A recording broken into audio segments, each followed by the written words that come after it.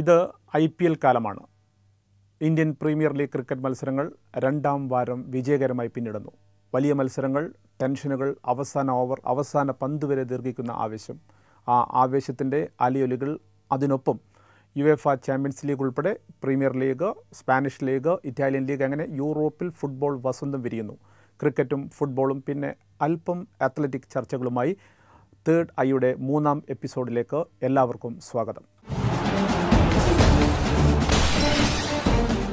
കഴിഞ്ഞ എപ്പിസോഡിൽ നമ്മൾ പരിചയപ്പെട്ടത്, നമ്മൾ സംസാരിച്ചത് ഒരു ക്രിക്കറ്ററെ കുറിച്ചായിരുന്നു. ദക്ഷിണാഫ്രിക്കയിൽ ജനിച്ച് ദക്ഷിണാഫ്രിക്കയിൽ നിന്നും ലോകത്തോളം ഉയർന്ന ഹാഷിം മുഹമ്മദ് അംല എന്ന ഒരു ക്രിക്കറ്റർ. ഇന്ന് തേർഡ് ഐ ചർച്ച ചെയ്യുന്നത് ഒരു ഫുട്ബോളറെ കുറിച്ചാണ്. അംല ക്രിക്കറ്റിൻ്റെ ജെന്റിൽ മാനിസത്തിന് മകുടോദാഹരണമായിരുന്നെങ്കിൽ ഈ ഫുട്ബോളറുടെ ദൃശ്യങ്ങൾ ആദ്യം നമുക്ക് കാണാം. എന്നിട്ട് ആ ഫുട്ബോളറുടെ മഹത്വത്തിലേക്ക്, അല്ലെങ്കിൽ എങ്ങനെ ആ ഫുട്ബോളർ ഒന്നാമനായി മാറുന്നു എന്ന ഒരു കാഴ്ചയിലേക്കും ചർച്ചയിലേക്കും പോവാം.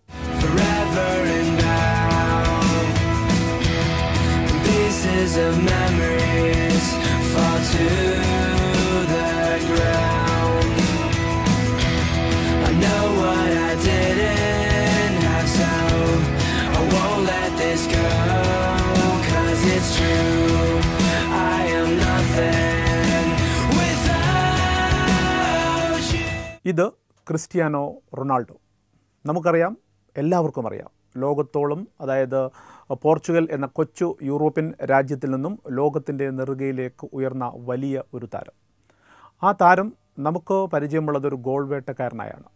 കാരണം നമ്മൾ ലോകകപ്പ് യോഗ്യതാ മത്സരങ്ങൾ കാണുമ്പോൾ, അല്ലെങ്കിൽ ലോകകപ്പ് കാണുമ്പോൾ അദ്ദേഹം ധാരാളം ഗോളുകൾ അടിച്ചു കൂട്ടുന്നു.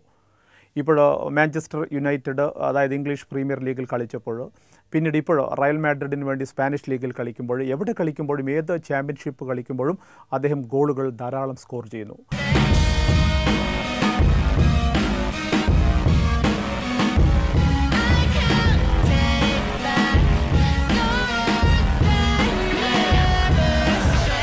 Think the war on terror is a bunch of bullshit, just a poor excuse for you to use up on your bullets. How much money does it take to really make a... വേഗതയുണ്ട്, പന്തടക്കമുണ്ട്, dribbling പാടവുമുണ്ട്, മെസ്സിയോളം എത്തുന്ന വലിയ ഒരു പ്രതിഭ. പക്ഷേ ആ ഒരു പ്രതിഭയുടെ, അല്ലെങ്കിൽ മൈതാനത്തെ മികവിൻ്റെ പേരിൽ മാത്രമല്ല ഈ ചർച്ച. മൈതാനത്തിന് പുറത്തേക്ക് അദ്ദേഹത്തിൻ്റെ ഒരു മാനുഷിക മൂല്യങ്ങൾ, അല്ലെങ്കിൽ അദ്ദേഹം എന്തുകൊണ്ട് വ്യത്യസ്തനായ ഒരു ഫുട്ബോളറായി മാറുന്നു എന്ന ഒരു ദിശയിലേക്കാണ് ഇന്നത്തെ നമ്മുടെ ചർച്ച. മെസ്സി നമുക്ക് പരിചയമുള്ള ഫുട്ബോളറാണ്, നമ്മളെപ്പോഴും ചർച്ച ചെയ്യുന്ന ഫുട്ബോളറാണ്. പക്ഷേ മെസ്സി എന്ന താരത്തിനപ്പുറത്തേക്ക് ഫുട്ബോൾ ലോകമില്ല എന്ന് ചിന്തിക്കുന്നവർക്ക് വലിയ ഒരു മാറ്റമായിട്ടോ, അല്ലെങ്കിൽ വലിയൊരു ദിശാസൂചികയായിട്ടോ നമുക്ക് കാണിക്കാവുന്ന താരമാണ് ക്രിസ്ത്യാനോ റൊണാൾഡോ. ഈ ചർച്ചയിലേക്ക് അദ്ദേഹം വരുന്നത് അദ്ദേഹത്തിൻ്റെ മാനുഷികമായ ചില ഗുണഗണങ്ങൾ വെച്ചാണ്. കഴിഞ്ഞ എപ്പിസോഡിൽ മെസ്സിയെക്കുറിച്ച്, അല്ലെങ്കിൽ റൊണാൾഡോയെക്കുറിച്ചെല്ലാം നമ്മൾ സംസാരിച്ചിട്ടുണ്ടായിരുന്നു. പക്ഷേ ആ ദിശയല്ല ഈ ഇന്നത്തെ എപ്പിസോഡിലേക്ക് വരുന്നത്. തീർച്ചയായിട്ടും ക്രിസ്ത്യാനോ നേരത്തെ പറഞ്ഞതുപോലെ ഗോൾ വേട്ടക്കാരനാണ്, നല്ല ഫുട്ബോളറാണ്. പക്ഷേ അദ്ദേഹത്തിൻ്റെ ചാരിറ്റി ആസ്പെക്റ്റ്, അല്ലെങ്കിൽ അദ്ദേഹം എന്തുകൊണ്ട് മാനുഷിക മൂല്യങ്ങൾക്ക്, കുട്ടികളുടെ വിദ്യാഭ്യാസത്തിന്, പീഡിതർക്ക് വേണ്ടി സംസാരിക്കുന്നു എന്ന ഒരു ചിന്ത ഒരുപക്ഷെ എനിക്ക് തോന്നുന്നു ഫുട്ബോൾ ലോകം ഇതുവരെ ചർച്ച ചെയ്തിട്ടുണ്ടാവില്ല. ആ ഒരു ചർച്ചയിലേക്ക് പ്രേക്ഷകരെ ഒരിക്കൽ കൂടി സ്വാഗതം ചെയ്യുന്നു. നമുക്കറിയാം, ഫലസ്തീൻ അത് യുദ്ധങ്ങളുടെ മണ്ണാണ്, അല്ലെങ്കിൽ പാവപ്പെട്ട വലിയ ഒരു ജനതയുടെ വലിയ ഒരു ദുഃഖമായി അവശേഷിക്കുന്ന ഒരു ഭൂമിക. ആ ഭൂമികയിൽ ഫുട്ബോളുണ്ട്, ക്രിക്കറ്റുണ്ട്, കായികമായ ചിന്തകളുണ്ട്. പക്ഷേ ആ ചിന്തകളെ ലോകം താലോലിച്ചിട്ടുണ്ടോ എന്ന് ചോദിച്ചാൽ അതൊരു സംശയമാണ്. കാരണം ഇന്ത്യ ഫലസ്തീൻ ഫുട്ബോൾ നടന്നിട്ടുണ്ട്, അല്ലെങ്കിൽ ഫലസ്തീൻ ഏഷ്യയിലെ ഒരു ഫുട്ബോൾ രാജ്യമായിട്ടോ ഫിഫയുടെ റാങ്കിങ്ങിലോ വരുന്ന ഒരു രാജ്യമാണ്. പക്ഷേ ആ ഫുട്ബോളിനെ കുറിച്ച് ലോകം കാര്യമായിട്ടോ ഗൗരവത്തോടെയോ ചർച്ച ചെയ്തിട്ടില്ല. അവിടെ നിന്നാണ് ക്രിസ്ത്യാനോ റൊണാൾഡോയുടെ ഒരു യാത്ര ആരംഭിക്കേണ്ടത്.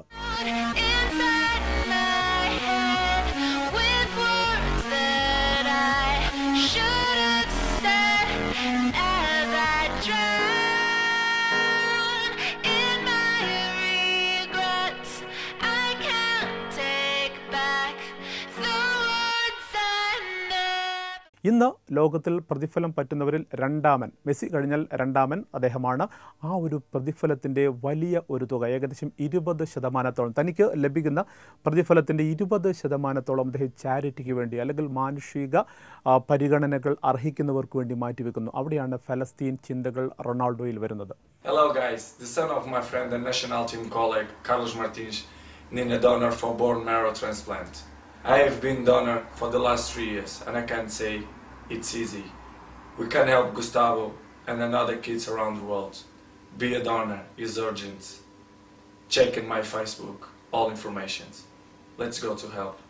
ഫലസ്തീൻ ഫുട്ബോൾ മാത്രമല്ല, ഫലസ്തീൻ എന്ന രാജ്യത്തിലേക്ക് വരുമ്പോൾ നേരത്തെ പറഞ്ഞതുപോലെയുള്ളൊരു പീഡനമോ അല്ലെങ്കിൽ വേദനയോ അവിടെയുണ്ട്.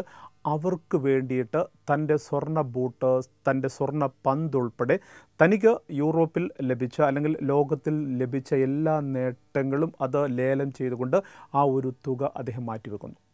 നമ്മുടെ ഫുട്ബോൾ ഡിക്ഷണറിയിൽ ധാരാളം താരങ്ങളുണ്ട്, പക്ഷേ ഒരു താരം ഈ രീതിയിൽ നീങ്ങിയിട്ടില്ല. ആ ഒരു ദിശയിലേക്കാണ് അദ്ദേഹം മാറുന്നത്.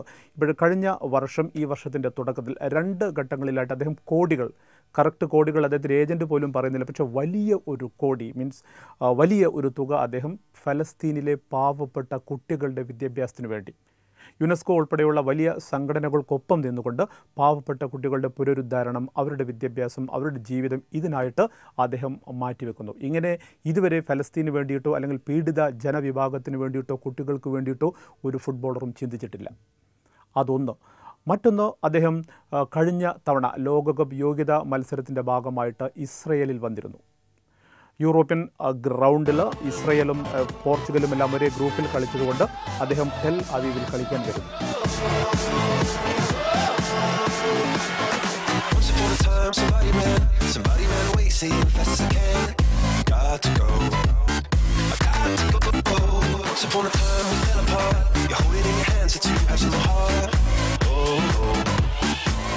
ടെൽ അവീവ് എന്ന് പറയുമ്പോൾ നമുക്കറിയാം ഇസ്രായേലിൻ്റെ ആസ്ഥാനമാണ്, വലിയ നഗരമാണ്. അവിടെ എങ്ങനെ കളി റിപ്പോർട്ട് ചെയ്യാൻ പോകും, കളി എങ്ങനെ നടത്തും എന്നെല്ലാമുള്ള ചോദ്യങ്ങളുണ്ടായിരുന്നു. കാരണം എപ്പോഴും ഒരു ആശങ്കയുടെ ഭൂമികയാണ് ആ ഭാഗം. കാരണം പ്രത്യേകിച്ച് ഫലസ്തീൻ പോരാളികൾ അവിടെയുണ്ട്, ഹമാസുകാർ അവിടെയുണ്ട്, ഇസ്രായേലികൾ അവിടെയുണ്ട്. അപ്പോൾ എന്തായാലും ഒരു ശാശ്വതമായൊരു സമാധാനമായൊരു ഫുട്ബോൾ അവിടെ നടക്കില്ല.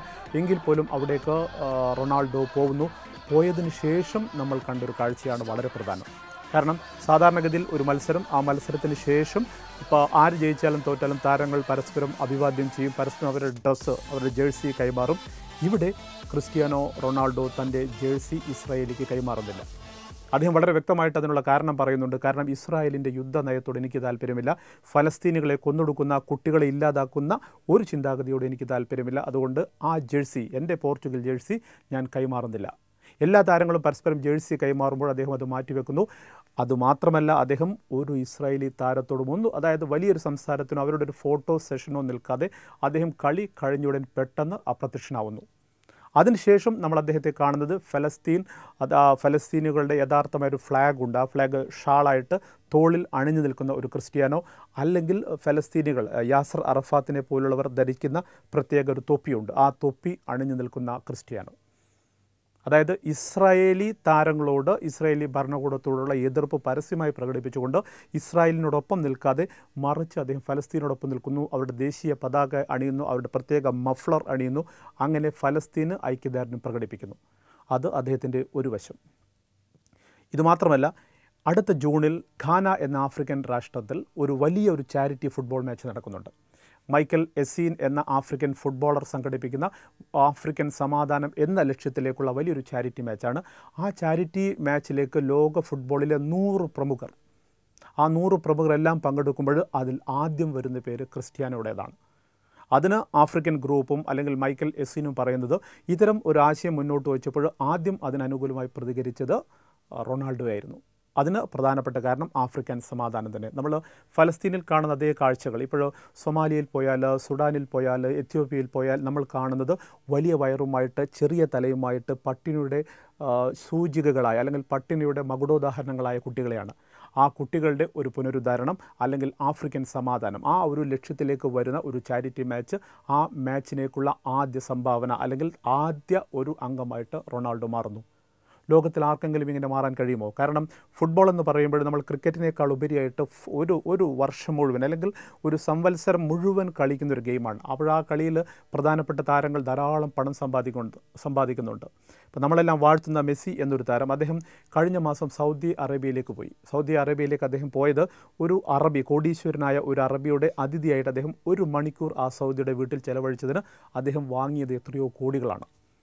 അതായത് ആ സൗദിയുടെ മക്കൾക്ക് മെസ്സിയോടൊപ്പം ഭക്ഷണം കഴിക്കാൻ താല്പര്യം, അവരത് പിതാവിനോട് പറയുന്നു. ആ പിതാവ് അത് അദ്ദേഹത്തിൻ്റെ പണം കൊണ്ട് തന്നെ മെസ്സിയെ സ്വാധീനിക്കുന്നു. അങ്ങനെ 1 മണിക്കൂർ നേരത്തേക്ക് മെസ്സി വാങ്ങിയത് എത്രയെന്ന കോടികൾ ഇന്നും കണക്കിൽ ഉൾപ്പെട്ടിട്ടില്ല. അങ്ങനെ ഫുട്ബോളർമാർ 1 മിനിറ്റിന് അല്ലെങ്കിൽ 1 സെക്കൻഡിന് കോടികൾ സമ്പാദിക്കുമ്പോൾ തൻ്റെ വലിയ ഒരു ദിവസമോ അല്ലെങ്കിൽ മണിക്കൂറുകളോ ഈ ചാരിറ്റിക്ക് വേണ്ടി അദ്ദേഹം മാറ്റിവെക്കുന്നു. അവിടെയാണ് ക്രിസ്ത്യാനോ റൊണാൾഡോ എന്ന ഫുട്ബോളർ മറ്റ് ഫുട്ബോളറിൽ നിന്നും വ്യത്യസ്തനാവുന്നത്. നമ്മുടെ ഫുട്ബോൾ താരങ്ങൾ ഈ വിധം ചാരിറ്റിക്ക് വേണ്ടിയിട്ടോ അല്ലെങ്കിൽ മാനുഷിക മൂല്യങ്ങൾക്ക് വേണ്ടിയോ നിലയുറപ്പിച്ചു കഴിഞ്ഞാൽ തീർച്ചയായിട്ടും ഫുട്ബോളിനേക്കാൾ അപ്പുറം നമ്മുടെ ഫുട്ബോളിന് ഇതുവരെ കാണാത്ത ഒരു മാനുഷിക മൂല്യം വരും എന്നുള്ള കാര്യത്തിൽ ഒരു സംശയവുമില്ല.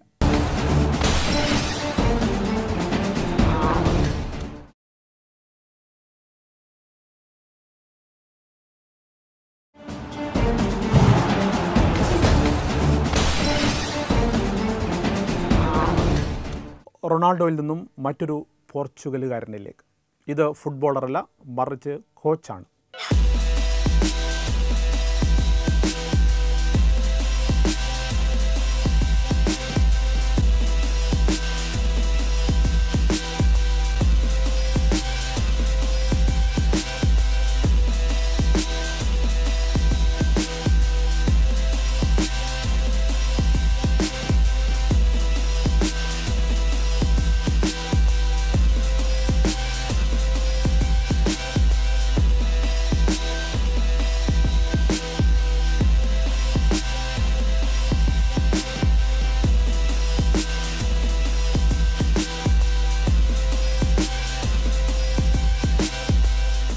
അദ്ദേഹം ഫുട്ബോൾ കളിച്ചിട്ടുണ്ട്. പക്ഷേ ഫുട്ബോളർ എന്ന നിലയിൽ അദ്ദേഹത്തിന് വലിയ വിലാസമില്ല. പക്ഷേ പരിശീലകൻ എന്ന നിലയിൽ ഇന്ന് ലോകത്തുള്ള ഏറ്റവും മികച്ച 10 ഫുട്ബോൾ കോച്ചുമാരിൽ നമ്മൾ തിരഞ്ഞെടുക്കുകയാണെങ്കിൽ തീർച്ചയായും 1-2 സ്ഥാനങ്ങളിലേക്ക് വരുന്ന വ്യക്തിയാണ് ജോസ് മൊറിനോ. അദ്ദേഹം റയൽ മാഡ്രിഡ് എന്ന സ്പാനിഷ് സൂപ്പർ ക്ലബിൻ്റെ പരിശീലകനാണ് ഇപ്പോൾ. പക്ഷേ ഈ ചർച്ചയിലേക്ക് അദ്ദേഹം വരുന്നത് അദ്ദേഹത്തിൻ്റെ ചില വിവാദങ്ങളോ അല്ലെങ്കിൽ ആരാണ് വലുത് എന്നൊരു വലിയ ചോദ്യത്തിന് ഉത്തരം തേടിയാണ്. നേരത്തെ പറഞ്ഞതുപോലെ ഫുട്ബോളിൽ വലിയ ചർച്ചകൾ നടക്കുന്നുണ്ട്. കാരണം സൂപ്പർ താരമാണോ വലുത് അല്ലെങ്കിൽ സൂപ്പർ പരിശീലകനാണ്? നമുക്കെല്ലാം മറഡോണയെക്കുറിച്ചറിയാം, മെസ്സിയെക്കുറിച്ചറിയാം. എന്തുകൊണ്ട് മറഡോണ അർജൻറ്റീനിയൻ പരിശീലക സ്ഥാനം ഉപേക്ഷിച്ചു എന്ന ചോദ്യത്തിന് വളരെ വ്യക്തമായ ഉത്തരം അദ്ദേഹത്തിന് സൂപ്പർ കോച്ചാവണം. പക്ഷേ സൂപ്പർ താരങ്ങൾ അത് സമ്മതിക്കുന്നില്ല. അപ്പോൾ താരങ്ങളും കോച്ചും തമ്മിലുള്ള വലിയ ഒരു മാനസിക സംഘർഷം, ആ സംഘർഷത്തിനൊടുവിലാണ് മറഡോണ അല്ലെങ്കിൽ വലിയ പരിശീലകരെല്ലാം ഈ രംഗം വിട്ടത്. ഇവിടെ വീണ്ടും ആ ചോദ്യം ആവർത്തിക്കപ്പെടുന്നുണ്ട്. ലോകത്തിലെ ഏറ്റവും വലിയ കോച്ചാണോ വലുത് അല്ലെങ്കിൽ ഏറ്റവും വലിയ ഫുട്ബോളറാണോ വലുത്? അവിടെയാണ് ആത്മസംഘർഷമോ അല്ലെങ്കിൽ പരസ്പരമുള്ള ഒരു ചേരിപ്പോരോ റയൽ മാഡ്രിഡിൽ നടക്കുന്നത്. ചില ദൃശ്യങ്ങളിലൂടെ നമ്മൾ കണ്ണോടിച്ചു കഴിഞ്ഞാൽ അറിയാം വളരെ വ്യക്തമായിട്ട് മൊറിനോ എന്ന പരിശീലകനും ഇക്കർ കാസിയാസ് എന്ന റയൽ മാഡ്രിഡിൻ്റെ ക്യാപ്റ്റനും തമ്മിലുള്ള വലിയ ഒരു അന്തരമോ അല്ലെങ്കിൽ വലിയ ഒരു വിശ്വാസക്കുറവോ. കഴിഞ്ഞയാഴ്ച യൂറോപ്യൻ മാധ്യമങ്ങൾ വലുതായി ചർച്ച ചെയ്തത് ഈ സംഘർഷമാണ്. കാരണം കാസിയസ് പലപ്പോഴും റിസർവ് ബെഞ്ചിലാണ്. കാസിയസ് കഴിഞ്ഞ തവണ ലോകകപ്പിൽ മാത്രമല്ല യൂറോപ്യൻ ചാമ്പ്യൻഷിപ്പിലും സ്പെയിൻ എന്ന ഫുട്ബോൾ രാജ്യത്തിന് വലിയ കിരീടങ്ങൾ നേടിക്കൊടുക്കുന്നതിൽ വലിയ പങ്ക് വഹിച്ച ഒരു ഗോൾ കീപ്പർ, ലോകത്തിലെ 1-ാം നമ്പർ ഗോൾ കീപ്പർ. അദ്ദേഹമാണ് റയൽ മാഡ്രിഡ് എന്ന സൂപ്പർ ടീമിൻ്റെ ക്യാപ്റ്റൻ. ആ ക്യാപ്റ്റനോട് ഒരു വാക്കും ചോദിക്കാതെ കോച്ച് അന്തിമ 11 നിശ്ചയിക്കുന്നു അല്ലെങ്കിൽ പൊസിഷൻ നിശ്ചയിക്കുന്നു. മത്സരങ്ങളുടെ ഒരു ഡാറ്റ, അതുമാത്രമല്ല അതിൻ്റെ ശരിക്കും ഒരു പോളിസി നിശ്ചയിക്കുന്നത് കോച്ചായി മാറുന്നു. ഈ ഒരു സൂപ്പർ ഈഗോയിസത്തിൽ റയൽ മാഡ്രിഡ് കളത്തിൽ പിറകോട്ട് പോയിട്ടില്ല. പക്ഷേ മൈതാനത്തിന് പുറത്ത് വലിയ ചർച്ചകൾ നടക്കുന്നുണ്ട്. സ്പാനിഷ് മാധ്യമങ്ങൾ പറയുന്നത് ജോസ് മൊറീനോയുടെ കാലം കഴിഞ്ഞു, അല്ലെങ്കിൽ റയൽ മാഡ്രിഡ് എന്ന സൂപ്പർ ടീം അദ്ദേഹത്തിൻ്റെ കരാർ അവസാനിപ്പിക്കും. ഈ സീസണിനൊടുവിൽ പുതിയൊരു പരിശീലകൻ, പലപ്പോഴും ബെനിറ്റസിൻ്റെ പേരാണ് അതിൽ പറയുന്നത്, എന്തായാലും പുതിയൊരു പരിശീലകൻ വരും എന്ന ചിന്തകൾ നടക്കുമ്പോൾ മൊറീനോ ഉറപ്പ് പറയുന്നു തൻ്റെ കരാർ പൂർത്തിയായിട്ടില്ല, തൻ്റെ ഭാവിയെക്കുറിച്ച് ആർക്കും ഒന്നും പറയാൻ അവകാശമില്ല എന്നാണ്. എന്താണ് ഇവിടെ വിഷയം? നമുക്കറിയാം മൊറീനോ ബെനഫിക്ക ഉൾപ്പെടെ അല്ലെങ്കിൽ ലിവർപൂൾ ഉൾപ്പെടെ യൂറോപ്പിലെ പല പ്രമുഖ ടീമുകളെയും അദ്ദേഹം പരിശീലിപ്പിച്ചിട്ടുണ്ട്. അദ്ദേഹത്തിൻ്റെ പരിശീലനത്തിൽ പലരും വലിയ വലിയ കിരീടങ്ങൾ നേടിയിട്ടുണ്ട്. ഇപ്പോൾ FC പോർട്ടോ എന്ന പോർച്ചുഗൽ ടീം യൂറോപ്യൻ ചിത്രത്തിലേക്ക് വന്നത് ഈ കോച്ച് കാരണമാണ്. അല്ലെങ്കിൽ ലിവർപൂൾ ആണെങ്കിൽ അവർ മുന്നോട്ട് വന്നത് ഈ കോച്ച് കാരണമാണ്. ഇപ്പോൾ റയൽ മാഡ്രിഡ് സ്പാനിഷ് ലീഗിൽ അവർ പിറകിലാണ്, പക്ഷേ ചാമ്പ്യൻസ് ലീഗ് നോക്കുക, അവർ സെമിയിലെത്തിയിട്ടുണ്ട്. അല്ലെങ്കിൽ കിങ്സ് കപ്പിൽ അവർ വലിയ വലിയ വിജയങ്ങൾ നേടിയിട്ടുണ്ട്. വലിയ വലിയ താരങ്ങൾ അവിടെ കളിക്കുന്നുണ്ട്. നേരത്തെ പറഞ്ഞ റൊണാൾഡോയെ കൂടാതെ എല്ലാവരും, അതായത് ആ ടീമിൽ പറയുന്ന എല്ലാവരും ലോകത്തിന് സുപരിചിതരാണ്. അങ്ങനെ വലിയ ഒരു സുപരിചിത അല്ലെങ്കിൽ സൂപ്പർ ടീമിനൊപ്പം ഒരു സൂപ്പർ പരിശീലകൻ വരുമ്പോൾ അവിടെ തീർച്ചയായിട്ടും ഉണ്ടാവുന്ന ഒരു വലിയ സംഘർഷമുണ്ട്. ആ സംഘർഷത്തിന് ഉത്തരമായിട്ട് മൗറിനോ വളരെ വ്യക്തമായിട്ട് പറയുന്നുണ്ട്, മൈതാനത്ത് കാര്യങ്ങൾ ഞാൻ നിശ്ചയിക്കും.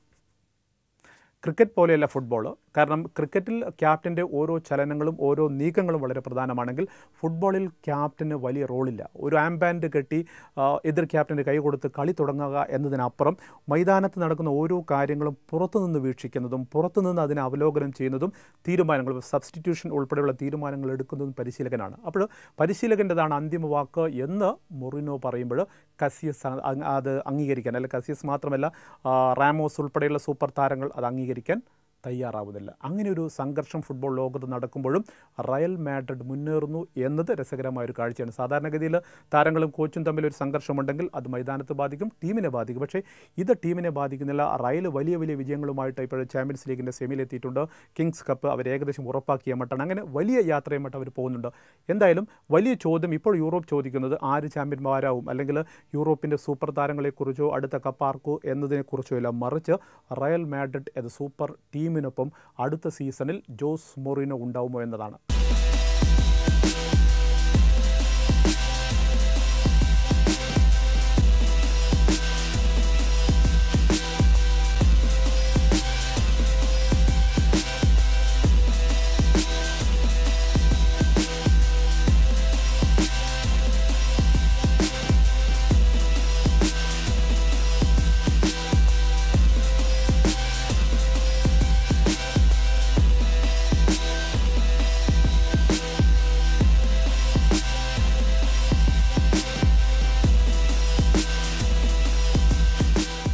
സ്പാനിഷ് മാധ്യമങ്ങൾ പറയുന്നത് സത്യമാണെങ്കിൽ തീർച്ചയായിട്ടും മൗറിനോ അവിടെ ഉണ്ടാവില്ല. പകരം പുതിയ കോച്ചായിട്ട് ബെനിറ്റസ് വരാനാണ് എല്ലാ സാധ്യതയും. എന്തായാലും ചർച്ചകൾ അതിവേഗം നടക്കുമ്പോഴും ഈ സീസൺ വരെ കാത്തു നിൽക്കാനാണ് റയൽ മാഡ്രിഡ് ക്ലബിൻ്റെ മാനേജ്മെൻറ്റ് ആവശ്യപ്പെടുന്നത്. ആ ആവശ്യത്തിനൊപ്പം നമുക്കും അടുത്ത റയലിൻ്റെ കോച്ചാര്, അല്ലെങ്കിൽ ബെനിറ്റസ് അല്ലെങ്കിൽ മൗറിനോ തുടരുമോ എന്ന ഒരു ചോദ്യത്തിന് ഉത്തരം തേടി കാത്തു നിൽക്കാം.